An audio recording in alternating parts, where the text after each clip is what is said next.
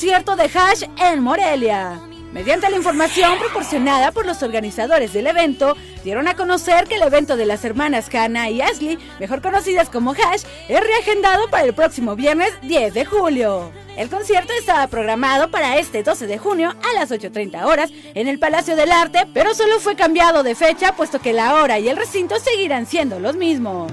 Las personas que ya adquirieron sus boletos no se verán afectadas, pues se les respetará la zona de la cual compraron sus entradas. El precio de los boletos oscila entre los 370 hasta los 980 pesos, dependiendo de la locación deseada, y pueden ser adquiridos a través de un portal de internet, así como en las taquillas del recinto. Así que ya lo saben, aún tienen tiempo de adquirir sus entradas para cantar junto con las hermanas éxitos como Perdón, Te dejo en libertad, ¿Qué hago yo?, entre otros. Para Primera Fila, Carmen Arriaga.